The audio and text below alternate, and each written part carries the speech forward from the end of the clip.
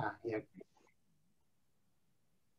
So we're very glad today to welcome Arpita Biswas. She has her PhD from the Indian Institute of Science in Bangalore, where she was advised by Sid Parman and Narhari, who I know, and she's a Circus Fellow. So with that, please take it away, Arpita. Thank you so much. So I just wanted to clarify, how much time do I have for the talk? I think in total, roughly 30 minutes. So maybe a 25-minute talk and then 5 minutes questions. Okay, good. So yeah, hello everyone. Today I'm going to talk about fair allocation of indivisible goods under structured set systems. And so I'm currently a postdoc fellow at Harvard, and I started 2 weeks back. Before that, I was visiting researcher at Google Research, and as David mentioned, I did my PhD from Indian Institute of Science, and my thesis was about providing fair algorithms for problems such as allocation, recommendation, and classification. So with that, so here's the outline of my talk. I'll start by describing what is a fair allocation problem, and then I'll talk about some popular fairness notions. I'll get into this fair allocation problem under constraint settings, and I'll show how one can leverage the fair allocation problem solutions to solve problems in fair recommendation. And I'll conclude by listing some future directions. So let's start with what is a fair allocation problem. So we are given a set of agents, N, a set of goods, M, and valuations of each good for each agent. And here we assume that the valuations are non-negative, and also they are additive in the sense that if you have a bundle of goods, then the value for the entire bundle is equal to sum of value of the individual goods in the same bundle. So given all this, the goal now is to find a fair allocation of this set of goods, which is like an N partition of the set M. And the key questions are, what do we mean by fairness here? And once we define a fairness notion, can we show that such a fair allocation always exists? And then can we provide efficient algorithms to find such a fair allocation? So let us first look at the definitions of fairness. For fair allocation of divisible goods, also known as the cake cutting problem, the two classical fairness notions are NV freeness and proportional fair share. Now, what is NV freeness? So here, every agent, so this fairness notion ensures that if you compare to a pair of agents, then every agent should value their own bundle more than it values anyone else's bundle. This is like you compare every pair, and if it is NV free for every pair, then you call the particular allocation NV free allocation. And another fairness notion is proportional fair share. Here, every agent is supposed to have a valuation which is greater than equal to some threshold. And this threshold is the total value of all the goods for that particular agent divided by the total number of agents. So the problem with this fairness notions for indivisible goods is that it doesn't translate well in the divisible case. And then there's this simple example where you have one good and two agents, and you have to give the good to one of the agent, and the other agent would envy the person who got it, and also will not satisfy their proportional fair share guarantee. So this led to the study of notions which are more appropriate for indivisible goods. And so some of the fairness notions are NV freeness up to one good, EF1, and maximin share guarantee, MMS. And these notions are analogs of NV freeness and proportional fair share respectively. So recently, this fair allocation problem for indivisible goods has gained significant attention, and all these recent papers attempt to answer the existential and algorithmic questions for EF1 and MMS. So let me now define what do we mean by EF1 allocation. So an allocation is said to be EF1 if for every pair of agents I and j, there exists at least one good in agent J's bundle, such that when you hypothetically remove that good, you do not envy that person anymore. Let's look at it with the help of an example. So here we have two allocation for two agents, A1 and A2. Now, what we see is this allocation is not envy-free in the sense that for agent 1, the value for A2 bundle is more than A1. So it's not envy-free. However, this allocation is EF1 because there exists a good, which is a blue ball, which when you hypothetically remove, agent 1 will not envy agent 2 anymore. So basically this A1, A2 is not envy-free. However, this is an EF1 allocation. And now that we have defined EF1, let us look at some of the guarantees. So EF1 always exists. And then there are algorithms provided by Lipton et al. And Categorized et al. To achieve EF1 allocation in polynomial time. Okay, now I'll talk about another fairness notion, which is maximin share allocation. So here an allocation is set to achieve maximin share guarantee if every agent gets a value which is greater than equal to the maximin threshold. So I'll try to explain what this maximin share threshold is. So let's say that an agent is hypothetically asked to partition the total set of goods into n parts. Now, in worst case, this agent would get the minimum of all the partitions that the agent has made. So the agent would naturally try to maximize the worst case bundle. And this value is known as the maximin share threshold. So the idea of fairness here is to allocate in such a way so that everybody gets more than their maximin threshold. So the bad news here is that MMS may not always be guaranteed. And this has led to the study of approximate MMS, where instead of MMS threshold, the aim is to allocate alpha times MMS threshold, where alpha is a number between 0 to 1. Now, notice that all these results exist for unconstrained fair allocation problem. And okay, if before that, for approximate MMS, we have several algorithms that gives 2/3 MMS. And recently, not very recently, but so there's an algorithm which gives 3/4 MMS allocation in additive setting. So all these results are for unconstrained settings. So basically what we know is EF1 always exists, and the approximate MMS that you can get in polynomial time is 3/4 till now. And this setting is a special case of the constraint setting, which is a more general scenario. So this constraint setting was earlier unexplored. And there are important open questions in this space that can we have EF1 and MMS allocation even under constraint settings.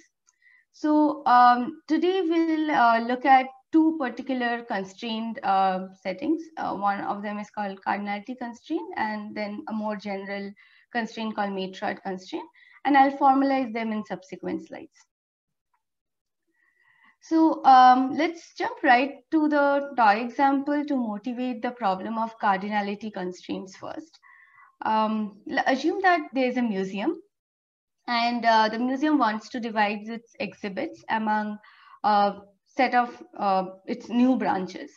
Now observe that these exhibits have two natural properties. One is that they are indivisible. So for example, a painting or a sculpture cannot be fractionally allocated to a new branch. And then these exhibits can be grouped into categories like paintings, contemporary arts, antique pieces, etc. Now observe that there may be a constraint imposed on each of this category. For example, no more than 2 paintings can be allocated to a particular branch.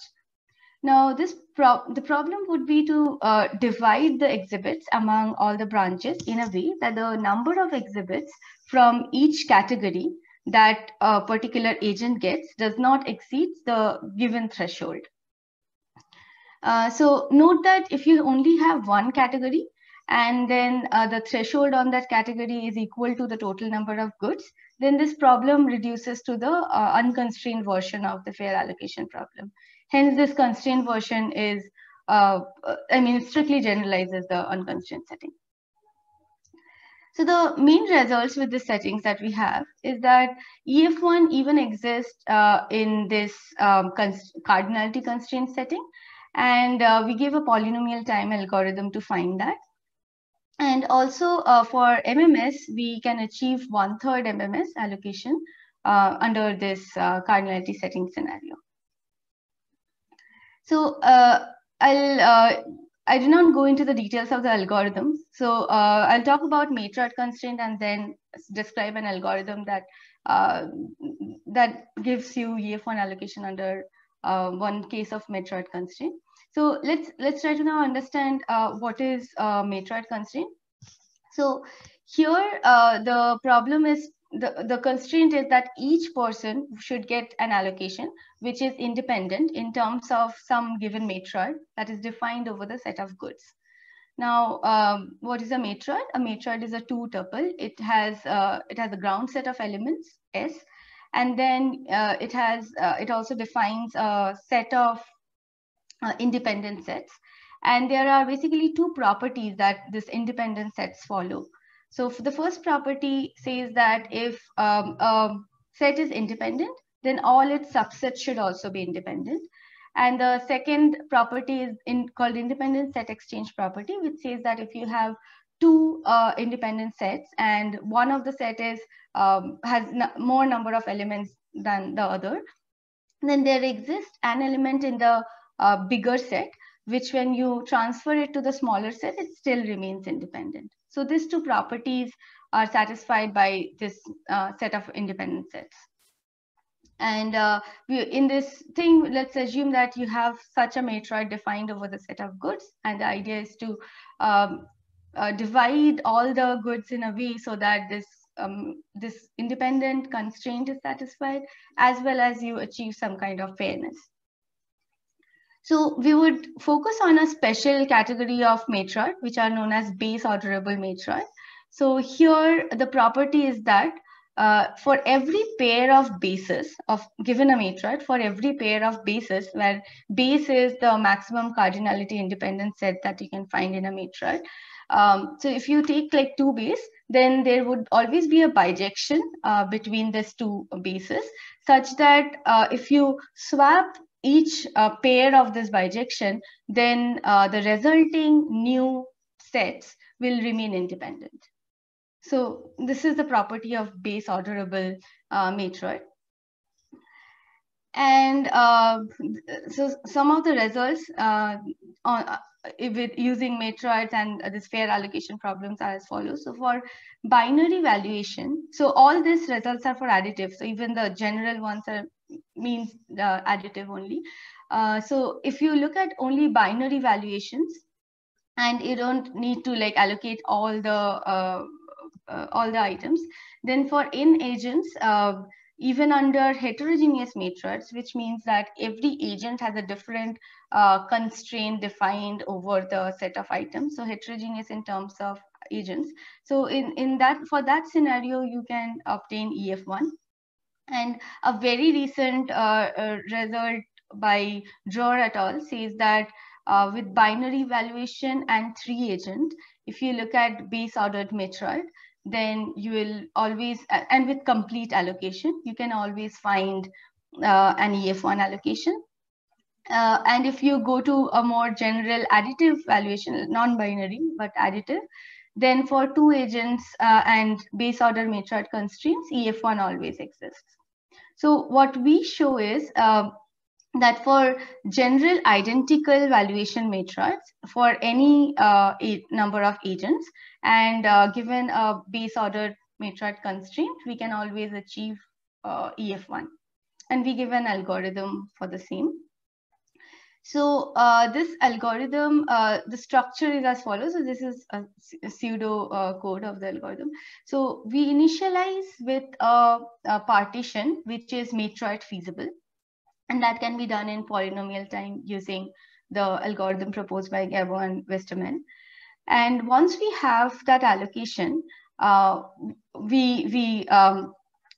algorithm would iteratively reallocate the goods between the lowest bundle and the highest bundle until you achieve EF1.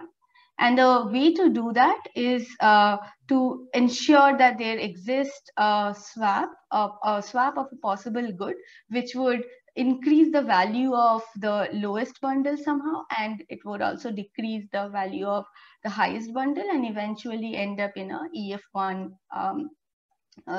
allocation. So for this algorithm, we rely on this lemma, which says that if a feasible allocation, let's say feasible means matroid feasible allocation, is not EF1, then there always exists a feasible swap between this lowest and the highest bundle in such a way that one, it still remains matroid feasible. Second is that the value of the overall bundle, which the highest agent have, that drops down by at least a multiplicative factor of 1 minus 1 by m square, or the cardinality of this highest bundle would decrease by 1. So we rely on this lemma to show that this algorithm actually converges in polynomial time, and it also ensures that at last you have an EF1 allocation. And here's a proof sketch for that. So let's say that you have an allocation which is not EF1, which would basically means that for all good in the highest bundle, if you take like any of this good, then it always satisfies this property that the value of the total, the valuation of the lowest valued agent is less than the valuation of the highest valued agent minus the valuation of this particular good. And this happens for all the goods because it's not EF1. Now we look at two cases. The first case is the simple one. So let's say you end up in a loop where in one iteration it happens that the number of elements in the highest agent's bundle is more than the lowest agent. Then we can simply use the independent set exchange property and show that it's possible to bring in one good from AH to AL, and then it will still be matroid feasible. And so the problematic or the more non-trivial case is when the lowest valued bundle have more number of elements and the highest valued bundle have less number of elements, or maybe equal. So in that case, we have to still show that there exists some good in L and as well as H, which when swapped satisfies certain properties. So what we show is there exists an element X in AL and Y in AH, which when swapped, this independence property holds. And it also would guarantee that the value of such this element Y minus value of this element X is always greater than 1 by T square multiplied by the total value of the highest bundle. And here T is the number of elements in the highest bundle. So the way we prove this is somehow, so it uses the base ordered property, but if you recall, the base ordered property would show that such an allocation, such a swap exists only for bases, or only for two independent sets which have the same cardinality. What we show is even if they are not having same cardinality, one may have a smaller number of elements, one may have higher number of elements, but as long as the independent property holds, you can always find such a one-to-one mapping. I mean, again, one-to-one mapping in the sense that all the elements of AH will have like a unique mapping to one element of AL. And then using that, you can show that one pair of them will always satisfy this particular expression. And because this is true, we then show that the total value of the new bundle for AH, new in the sense that when you remove Y and you include X in it, that would always be less than 1 minus m square fraction of whatever it already had. And this we then use to show that because of because of the fact that the decrement is at least a bigger chunk, will converge to the EF1 allocation in polytime. So the main theorem is this, that this algorithm finds EF1 allocation under base ordered matroid constraints. However, the assumption here is that the valuations are identical and additive. So with that, let's, I don't know how much time do I have? I think you have roughly 5-ish minutes left for the presentation. Okay. Okay. Thanks for that. Yeah, so now let's look at how this cardinality or this set structured constraints be used for a recommendation application. So here, so I'll use the last few minutes to kind of give a high-level overview of how can you achieve two-sided fairness in recommendation systems. So the scenario is this, that you have N customers and you have M producers. Now, the problem is to show the advertisements of these producers to the customers. And let's say there's an overall constraint that each customer can be shown at most 3 advertisements, and maybe this is because of the screen space that you can only show them at most 3 when they open the app. And now so traditionally what would happen is a recommendation algorithm will give some relevance scores between each customer and producer, and now the top 3 of this, for this example, the top 3 producers would be then shown to each user or customer. But the problem there is there might be producers who do not fall under top 3 of any of the customers, and they won't be exposed to or they won't be visible to any customers. And to ensure that that doesn't happen, let's try to formalize that into a fairness problem, and we say that we want each of the producer to achieve some threshold guarantee, and that can be either MMS guarantee or some alpha MMS guarantee. So how do we define maximin share for this problem? We would call the maximin share for each producer to be the total number of slots divided by the total number of producers, and in this case this is 2. So once we know that this is the minimum exposure that we want each producer to give, then we would make those many copies of the producers, and this will translate to an allocation problem where fairness on the customer sides can be thought of as an EF1 fairness. Another constraint that we may need is that we don't want both these copies to go to a particular user. So for that, we want to say that for each producer, only one copy should be given to like a particular customer. So with all these things together, it solves the two-sided fair recommendation problem like this. So whenever you have a data set, you can use your favorite recommendation algorithm to find relevance scores and then use them as valuations. And then you can put these constraints, which are this hierarchical constraints. And you can see this is kind of a laminar constraints actually. And the reason we cannot use the swap algorithm here is that the valuations can actually be different for each agent. So we cannot really assume identical valuations here.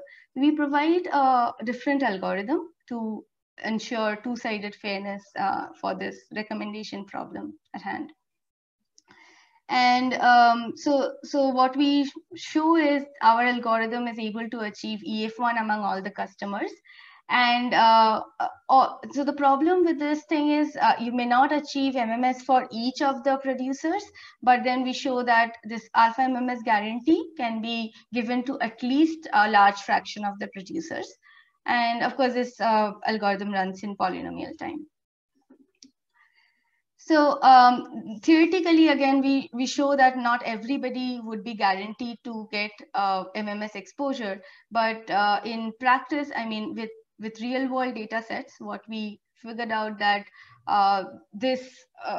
using our algorithm, we are able to always achieve MMS fairness. So when alpha is equal to 1, this H matrix captures the fraction of producers who achieved exact fairness, exact MMS exposure. And we see that it's almost always true. And let's compare it with top K, where you just do it in the traditional way, that you find the relevance scores and give top K to a particular customer. In that case, only 20% of the producers achieve MMS fairness. And so the overall takeaway here is, with less than 10% loss in the customer's utility, our algorithm is able to provide this two-sided fairness even with the real world data sets. Although the theoretical guarantee says that, okay, not everybody would get their alpha MMS value, but with practical data sets, we found that it does work. So in summary, we see that EF1 allocations can be obtained even under this general constraint settings.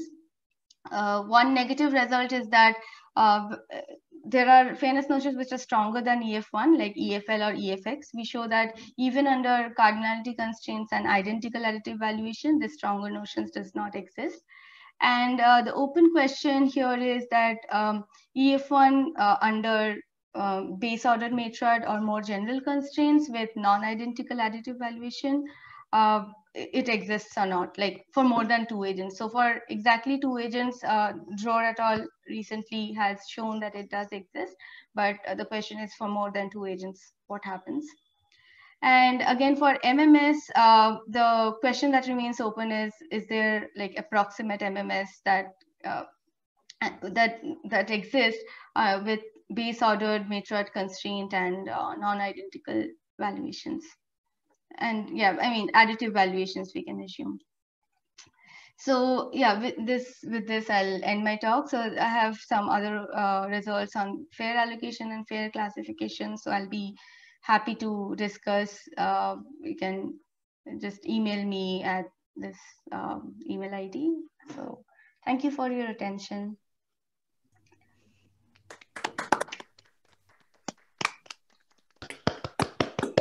Thank you. Thank you so much. Yeah, thanks for the talk.